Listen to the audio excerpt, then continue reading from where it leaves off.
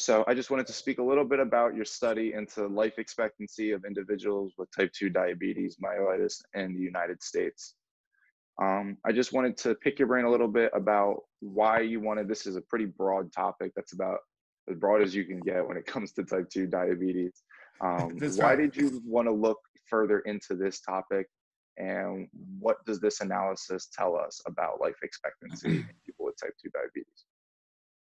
So there's a couple of reasons we want to do this study. So the first one is that, so if you look at this life expectancy documentations, you're using, I wouldn't say flawed approach, but a limited approach.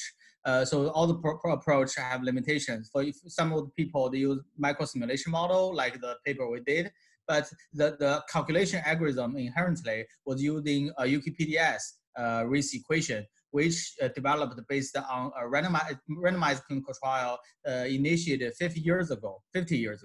So they use the data back at that day to estimate the life expectancy of diabetes people nowadays is clearly not going to be justified with the accurate prediction.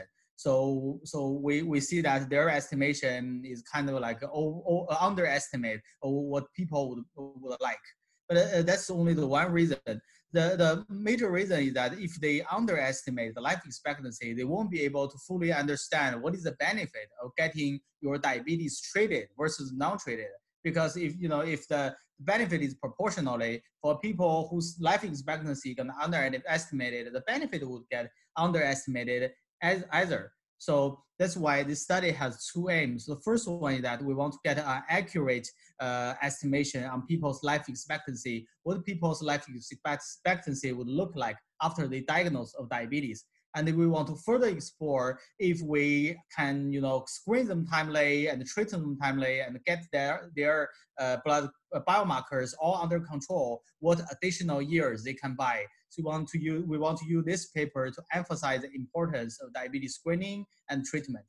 So that is the ultimate goal of this overall paper.